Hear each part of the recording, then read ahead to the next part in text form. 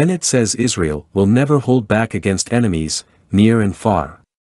At ceremony marking death of Theodor Herzl, PM vows Jewish state will defend itself firmly, creatively and consistently in face of threats. Prime Minister Naftali Bennett on Wednesday vowed Israel will never hold itself back from striking its enemies in self-defense if necessary.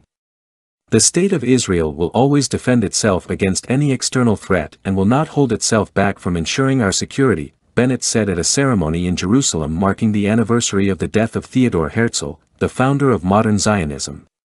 He added, "We will act firmly, creatively and consistently against threats both near and far." Bennett did not refer to any specific threat, but his remarks came as the United States holds talks on rejoining the international accord restricting Iran's nuclear program, a move Israel opposes.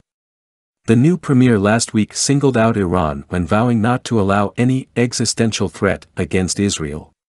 He also hinted at Israeli involvement in a recent attack at an Iranian nuclear site, an alleged drone assault on an Iranian centrifuge production facility outside Tehran which reportedly damaged the site, hosting President Reuven Rivlin at the White House on Tuesday. U.S. President Joe Biden vowed that, "Iran will never get a nuclear weapon on my watch," amid growing Israeli apprehension over the American administration's effort to re-enter the nuclear deal, while Bennett has maintained former Premier Benjamin Netanyahu's line of opposition to the pact.